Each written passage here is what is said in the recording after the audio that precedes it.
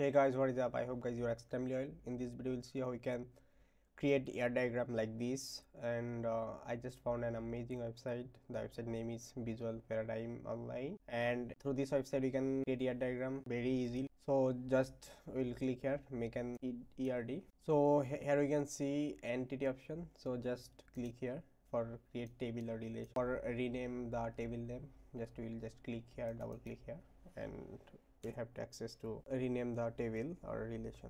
Let's say the relation name is a student. Okay, so we just rename the table name, and we wanna here add information about which kind of information the table will contain.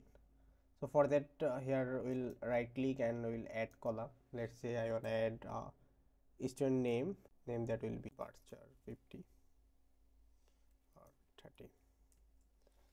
Then I wanna create another, then click again. If we want to make an key as primary key, then we will select it and we will right click it, and here we have to select it primary key, and after select primary key you can see it's written in bold. So we can also do that, and now I will add some other stuff. And here you can see the arrow option from both side. If we want to establish a relation between two table or two relation, then we can use it. So if we just select it and expand it, you can see it's expanding, and we can here select different kind of relation like one to one, many to one, many to many, one to many relationship. So let's say I'll select one to one relationship. Here will create another table for us.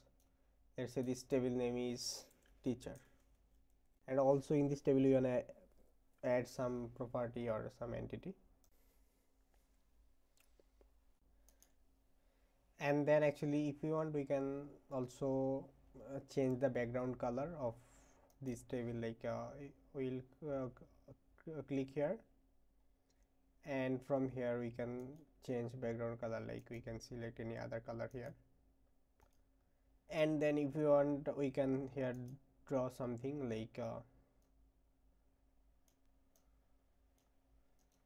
we can draw, and here we can do other kind of stuff.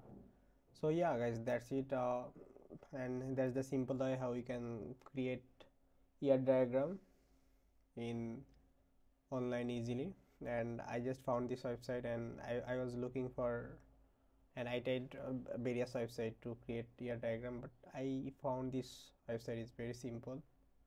That's why I did share with you. So yeah, thank you guys.